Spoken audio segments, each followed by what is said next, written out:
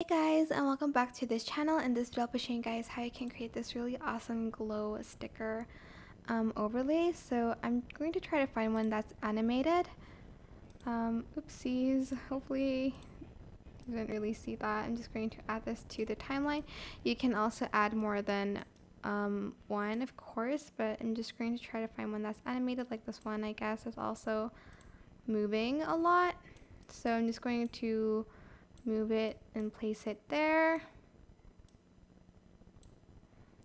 Okay, once you're done, you're going to go to media and you're going to pick a color. I'm just going to select this pink color and I'm going to add it on top of the stickers. Go to blend mode, select linear burn. And I know it affects the video right now, but don't worry, it will be gone later. Add in edge glow as well. Select everything but the video, right click and then select create compound clip. Now as you can see, the video is covered, but you're just going to go to blend mode and you're going to select brighten or screen. And that is basically it. Super simple. I hope this tutorial is helpful for you guys. Don't forget to like, comment, share, and also subscribe to this channel if you haven't done that already. If you have any questions, just leave it in the comment section down below and I'll try my best to answer them all for you guys. And if you found this video helpful, please click the thanks button above the description box down below. Thank you so much for watching. Bye!